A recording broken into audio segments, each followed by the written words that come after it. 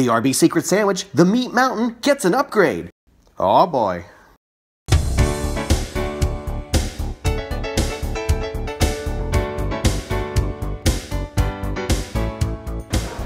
Dirty Joe back at Arby's about to conquer the new Meat Mountain, Denali style.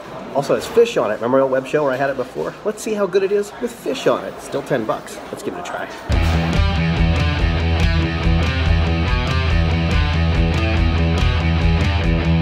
The Arby's Meat Mountain. Now it's a secret sandwich, not on the menu board, but if you walk up to the register and ask for it, they'll give it to you. And for $10, you get a sandwich with every piece of meat available in an Arby's restaurant. So what's on this Meat Mountain?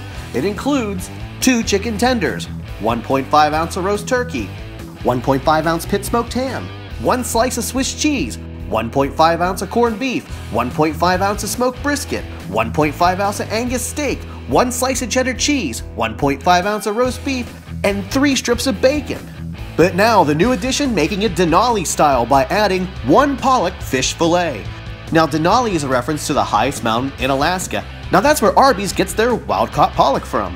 But with the addition of the fish, it's only available for a limited time. Now Arby's has added seafood to the menu for Catholics during Lent, but if they eat this on a Friday, it's a sin. Adding fish to the sandwich gives it a really crazy flavor. You got yourself surf, you got yourself turf, you can taste the bacon, then you get a little touch of roast beef, and then finally you get a touch of seafood. You would think it'd be crazy all these flavors together, but it actually works. It's like having a whole plate from a buffet. Remember what I told you before though, you definitely need to get yourself a packet of Arby's sauce. All this meat on there makes the sandwich incredibly dry, but add a little Arby's sauce, boom, it's perfect, you're good to go. Now I have no shame as people sat there in the restaurant stared at me eating this giant sandwich. I mean, you have to hold it with 2 hands. The only whammy though, you gotta eat it fast because eventually it starts to fall apart. Ooh. Some friends of mine have seen how I can destroy a Permanente Brothers sandwich, so you can only imagine what I did to this thing. This is quite a fiasco. What a mess. Alright, we're not counting calories here, by the way. You know this thing is not for your diet.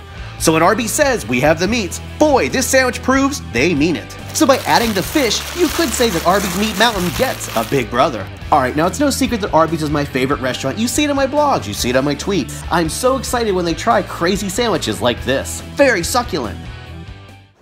Well, that's that. Meat Mountain, good value. Dirty Joe here, thanks for watching. I'll see you next time, I hope.